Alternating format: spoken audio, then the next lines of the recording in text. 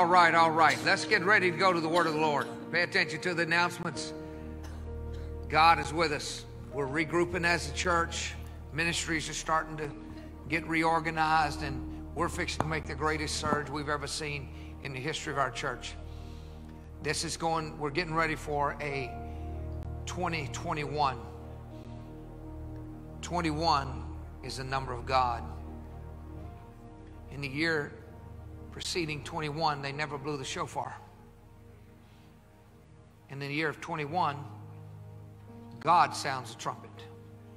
20 was a year of silence in the temple, in the shofar. 21, God speaks.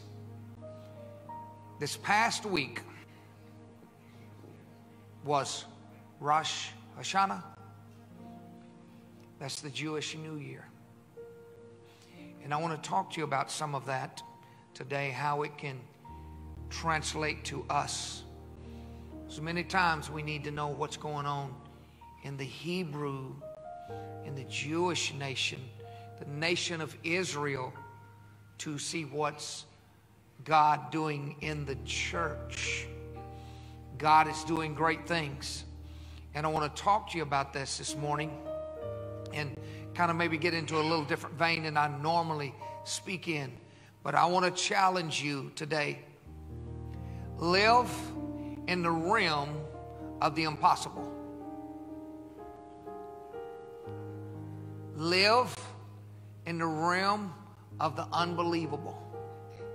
And when you trust God, it's always doable. It's very exciting to live that way. We're moving into some new things. God's church is going to move into some new things. So don't let it scare you. Embrace the power of God and His movings, because we're going to see good things happen. I got some good scriptures for you today. But Happy New Year. Rosh Hashanah. That sounds good, doesn't it? It's the Jewish New Year. Their year, we're in the year 2020. We're a little behind them. Their New Year, the number of their year is 5781. 5781. And now our calendar changes, the Gregorian calendar. I don't know if I said that right, but you that are watching online, we'll take our offering at the end of service, and you come right back about 5 minutes at the end, and all the baptisms will be worldwide today. And we're going to keep the camera rolling for our baptisms, because we got people that live all over the place that have requested to see the end of services. So I said, we can make that happen. So our New Year is January the 1st. Do y'all like New Year's? I always like New Year's. Starting over, starting a diet, and all that kind of stuff. So we start then. And it's a huge weekends take place in celebrations over in the nation of Israel. And so if you read and you study Hebrew numbers, they always have a picture with the number. In the numbers of 5781, the number 5, the picture that goes with the number 5 is our eye. We need new eyes in the spirit, new eyes in our physical man, new eyes in our finances, new eyes in our relationships, to see what's going on around us. And we not only need new eyes, we need fresh insight to know the times and know the seasons that are taking place around us, because there is a shift, and we must catch the shift. Now, this is what's good about God. He's very merciful and very graceful and very kind and very loving. He will give us time to catch up with the shift, okay? So we're going to be all right. We're going to be all right. He's going to give us time. I'm glad God gives me time, Gerardo, because sometimes I'm a little slow, you know. I'm a little simple, and I got to catch it. So I got to have number 5 working in my life. I got to have a good set of eyes. Number 7, it was a picture of a plow. We've still got to plow. We'll talk more about that in a moment. But you've got to plow. You've got to break up ground so you can plant a seed. And that's what you're doing. Like today, we've had bigger crowds since the pandemic. We've had littler crowds since the pandemic. What are we doing? We're plowing. We're plowing. We're getting ready to plant seed. We've had some things behind the scene. Like, I'm excited, man. Last night we had another ministry get back going again. They had fun and they had food. And I don't plan on missing no more, okay? Because it's good food. If you're 45 and older, you need to come to this joy group. I mean, if you're hungry, they're going to feed you very, very good. And then for Thanksgiving, you sure don't want to miss, because I done volunteered to fry turkeys, and I can fry turkeys real good with help sometimes. And so we're plowing. We had a wonderful meeting, reorganizing ministries this morning. Had a powerful group of about 8 men got together to reorganize some stuff that is needed. We're starting back having meetings and starting communicating, and we're plowing. Events took place here this week that were wonderful. Their family, they had their mother's memorial reception after her funeral. I'm so sorry about that, and we're praying for you. But there was people up here serving and doing the right thing and doing the kind thing. That's plowing. That's plowing. Then number 8 was a picture of a fence. It was boundaries. It was separation. It separated you in. It separates you out. We have to establish our boundaries of righteousness and separation and holiness before God, and right living and clean living and right talking.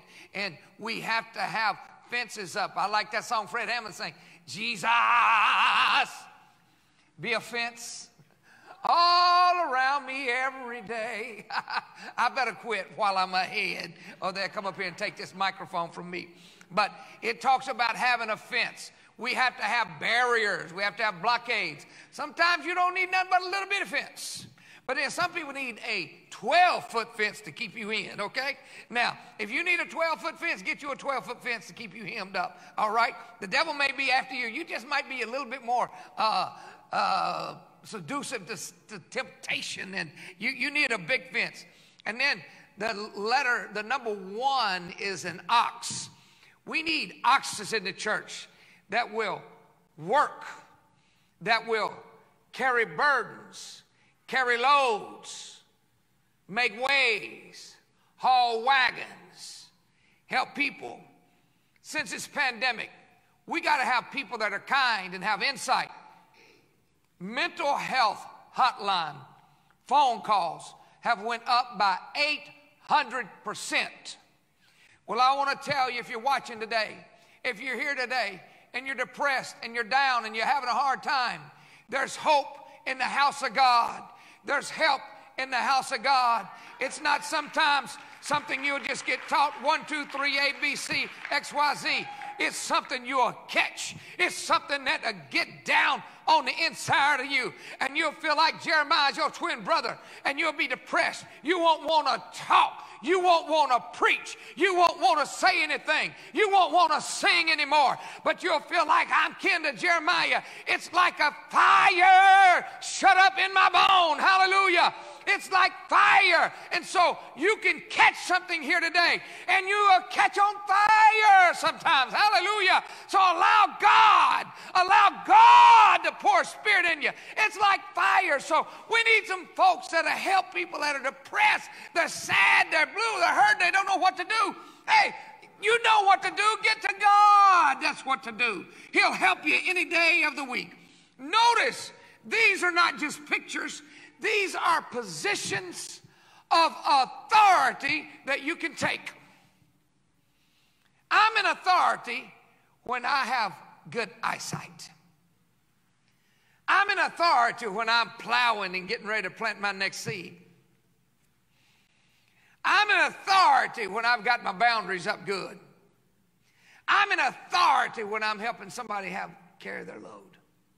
These are positions we take. I'd like you to evaluate this morning. What is your position? Are you weak? Are you tired? Are you mad? Are you sad? Are you bitter? Are you wanting to whoop everybody you see? Come on, get over that. Get a good spirit. Get a happy spirit. Get a loving spirit. We got to have that. Folks, I'm calling you, I'm commissioning you to put a smile on your face, put a pep in your step, be joyful, because they are coming to this house, and they're going to need your help. They're going to need your arm around them. So I guess we're going to have to quit some of this social distancing. I'm a hugger. I don't like all this stuff. But I'm going to behave. I'm going to wear my mask where I'm supposed to. I'm going to stay on them circles in Home Depot where I'm supposed to. I'm going to wear my mask in a restaurant. I'm going to do what they tell me to do because I'm a pretty obedient person.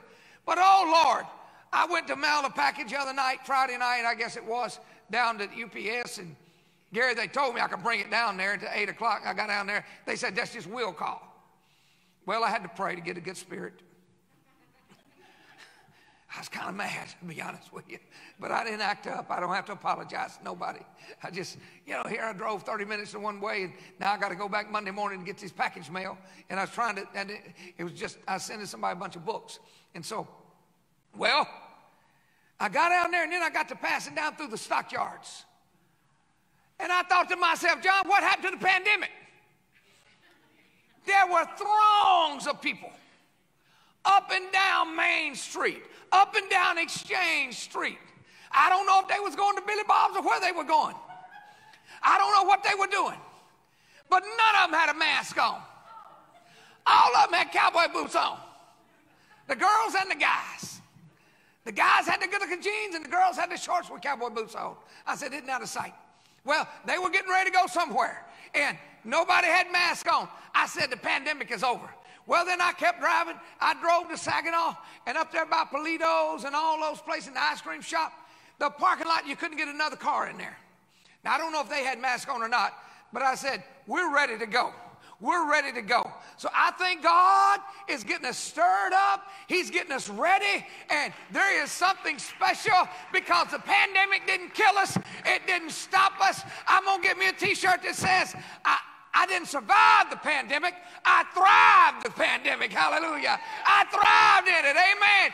We done good as a church. We just kept on going. I told my wife, I'm going to buy you a white helmet because you're trying to start so many construction projects around here and you're trying to act like a project manager up in this place. You got stuff going, 3 different projects. She said, Brother Jim, you got 3 different groups to manage this week. I said, oh, man, do you ever check the cost on this stuff?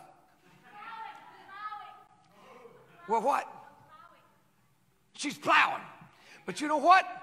God's getting us ready. We're going to have you a drive-through over here, ladies. You won't lose your wig, your eyelashes, your nails won't melt. And the men. Starch won't be out of our shirts. Our shoes won't be unshined. We're going to have a drive-through. You can come in this door. We're going to have your valet parking. We're doing all that during the pandemic. We're adding on storage. We're doing all kinds of stuff. We're dreaming. We're believing. We're having fun. It's a little different. It's in faith. I wonder how it's going to happen sometimes, but we keep plowing. We keep moving.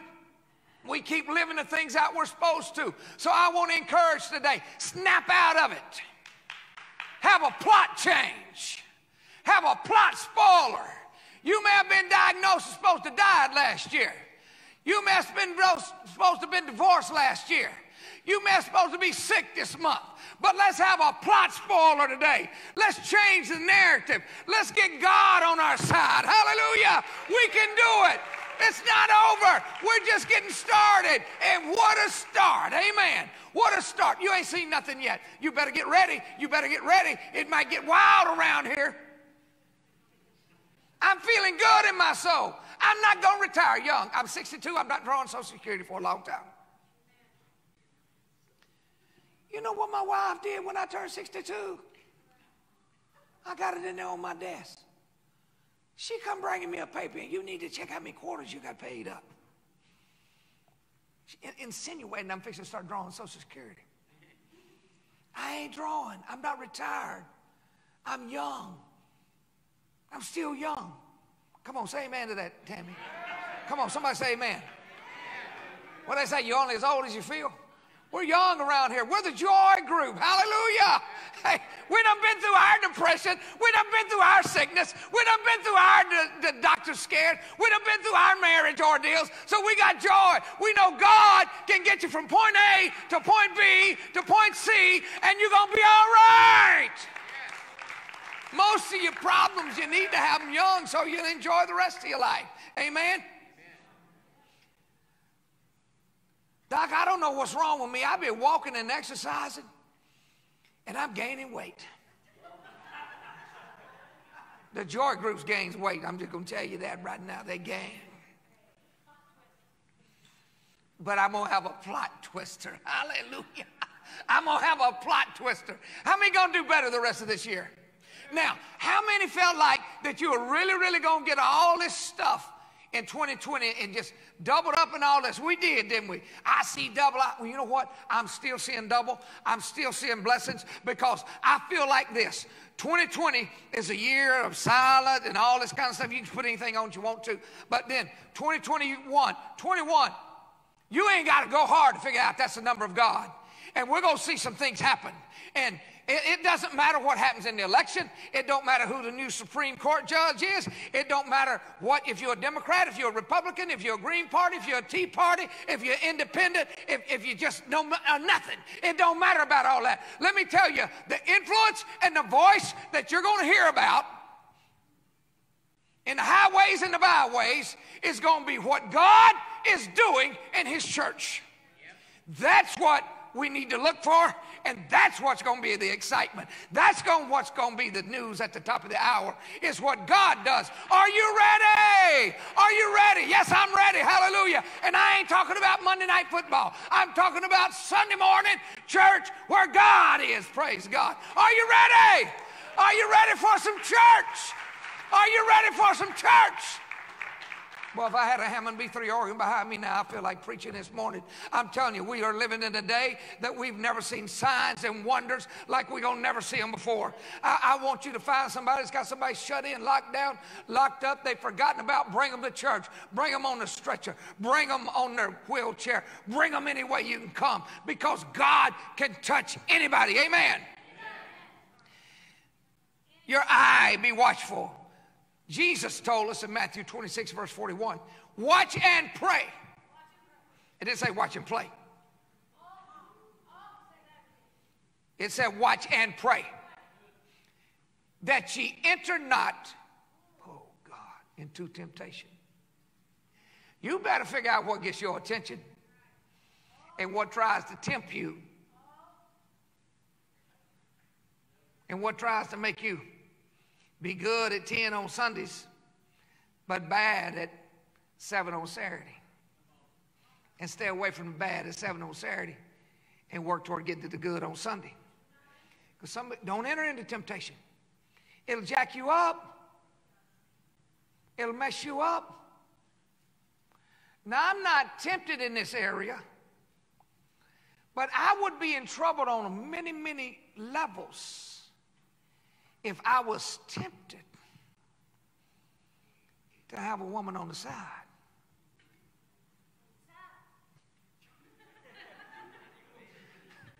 She did everything but say amen, didn't she? She said, I'll whoop that girl. She'll have her on her side. Whoop me. It even gets worse, okay? She's younger than I am. I don't know if I can still outrun her. If you know you got a weakness, stay away from it. And when you first start coming to serve Jesus, it is not your responsibility to go out and hit all the bad places, the ugly places you used to be, and to save those people.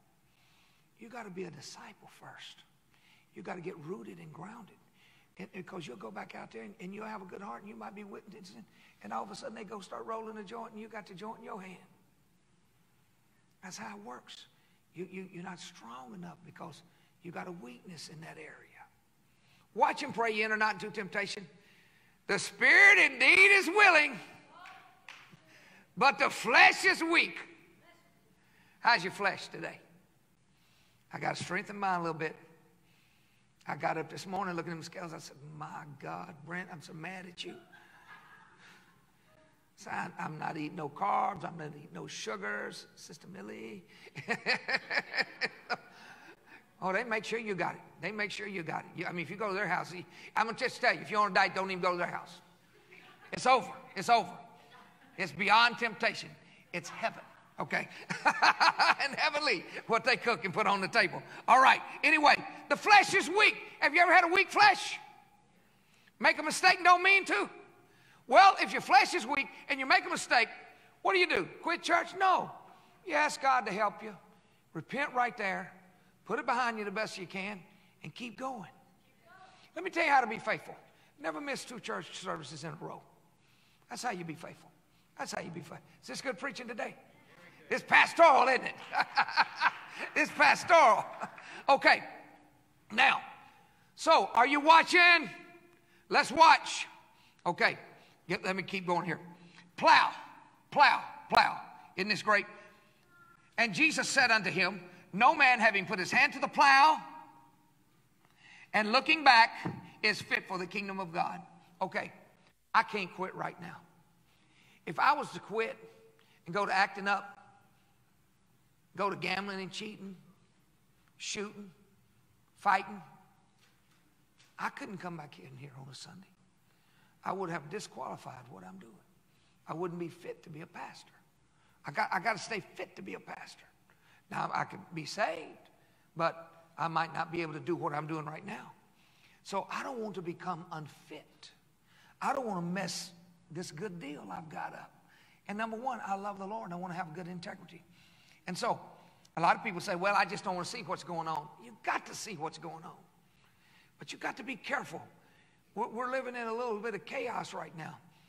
And I know a lot of people like to follow politics and all this kind of stuff. And we got Supreme Court hearings and it's fixing to be a fight in America. No matter which side of the aisle you're on, it's going to get nasty. And you may be champion one banner and then champion another banner. But let me say this. You better not let that nasty, bitter, hatred spirit get in your spirit. You better not. You can be on any side you want to. But you better not let that nasty stuff get inside you because it'll make you want to fight. Amen. So, you may say, I don't want to do that. I'm tired of plowing. It's hard to separate. Well, could it be that God is doing his church right now like he did Gideon? Gideon, you got too many. Send some of them home. They ain't going to help you. Gideon, I said you got too many. Send some of them home now. He sent another group home. Gideon, what did I tell you? You still got too many. He sent another group home. They finally got down to 300. Could it be what we're seeing at the end of this pandemic? That God has separated some things out of his church. And he's got us down to a little smaller size. So we can say, I got to prune you a little bit. I've got to train you a little bit. I need you to be like Gideon's army a little bit because I'm fixing to work through you. You're going to have great victories. You're going to have great, great things happen for you. But I'm going to show you I'm in charge this round. Maybe God is separating us. I don't really talk about that. But shall we stand? I don't know a lot about prophecy. I don't really read after prophecy teachers or preachers. I've got some information I may share the next couple of weeks. But this is what I do know. It's what our DNA is. What Christianity's DNA is. We all go back here. When Jesus had them all gathered out there on the mountainside right before he was gathered up to heaven, he told them to go and tarry until the Comforter came. After the Holy Spirit came in the book of Acts in the upper room, you don't find tarrying any no more in the scripture. It was poured out. It was poured out. I started doing an illustration, but I can explain the illustration. If I had a 5-gallon bucket, and I had Paul would have done it. And I had Paul, and it was full of water. And I just started pouring water on his head. And it just started splashing on his back, on his shoulders, down his arms, soaking his clothes, on his feet. down his pants, all around him. That's what a 5-gallon bucket would do. Now, he would let me do that. Just poured it out, poured it out, poured it out. That's what the Lord wants to do. So in the last days, let me read you this scripture.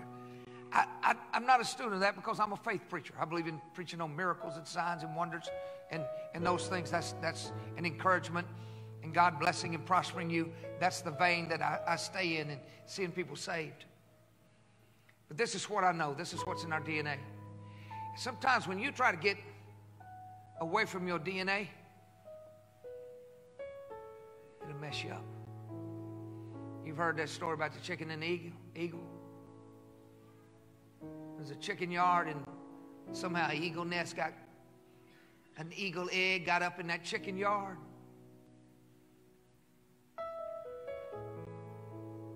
And that egg hatched and that little baby eagle was born. But that eagle was an eagle, but it was raised with chickens. Different color. It started getting big. But it felt like it was a chicken. That's all it knew was chickens. Roosters. That cackling and carrying on. Well, one day another eagle seen this eagle in there and swooped down and said, "What are you doing in the chicken yard?" Said, "I'm a chicken." "You ain't a chicken? Look at how you look." He said, "No, sir, I'm a chicken." He said, "No, you're not. You're an eagle. You're just like me. You can fly. You can get out of this place. You don't have to live like a chicken no more. You don't have to live like this." That eagle said, "No, you're wrong. I'm a chicken. I was born here. I'm a chicken." He said, "Flap your wings. You'll fly out of this place." Well, he did. He flew a little bit, and then he flopped. He hit the fence and fell back down. "See, I told you I was a chicken." Well, they talked again. This went on 2 or 3 times. Flop, flop. But one time, that old eagle spread out one more good time, flapped those wings. Air got under those wings. And that eagle flew above that fence and looked back at those chickens, looked over at his eagle friend, said, "You're right, I'm an eagle. You may feel like a chicken, but we got DNA. We got God's DNA in us. This is what's going to happen in the last days." I can't tell you about all the trumpets. I can't tell you about a lot of that other stuff. But I do know this is what I expect. He put this in here for guys like me that's kind of simple. "For these are not drunken." I'm not going to take a survey. "As ye suppose." See, it was early. They hadn't had time to get drunk yet. "Seeing it's but the 3rd hour of the day. But this is that which was spoken by the prophet Joel. And it shall come to pass in the last days, saith God, I will pour out. I will pour out." When did he say he would do it? In the last days. That's what I'm looking for. I'll be honest with you, I'm not looking for it. It may happen, but I'm not looking for the hailstones. I'm not looking for the tribulation and all that stuff. I want this. "Pass in the last days, I pour out my spirit upon all flesh. Your sons and your daughters shall prophesy." That's ministry. That's the blessings of God. Your kids are going to be all right, and they're going to sit beside you in church. They might be missing today, but they're going to sit beside you in church. We're fixing to see part of our growth will be a family growth. Because it's nothing, no more fun than coming to be with your family and then slipping out to eat after church on Sunday. Making it a family day. That's living. That's living. Let me keep reading. Hallelujah. "Your young man shall see visions." We got to give them space. Don't think they're crazy.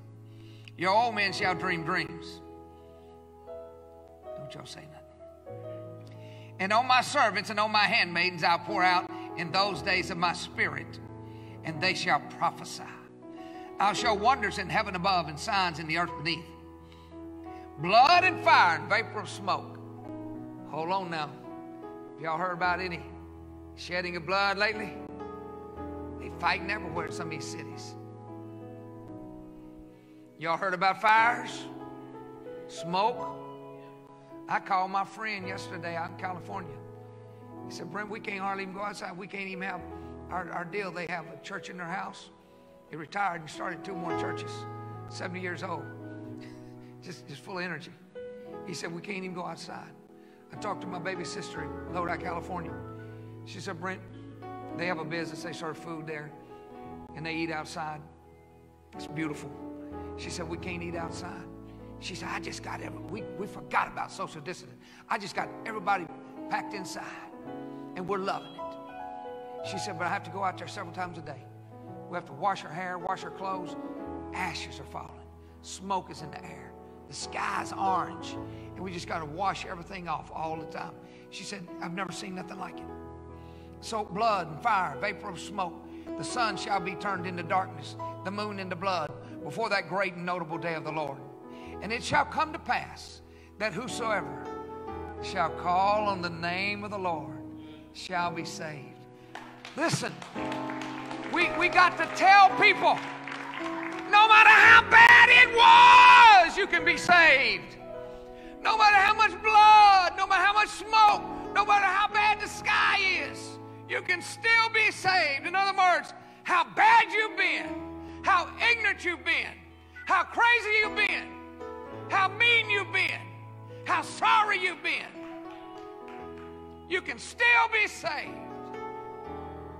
And all those minuses in your life will have a mark drawn through them, and it'll be a plus that looks like a cross.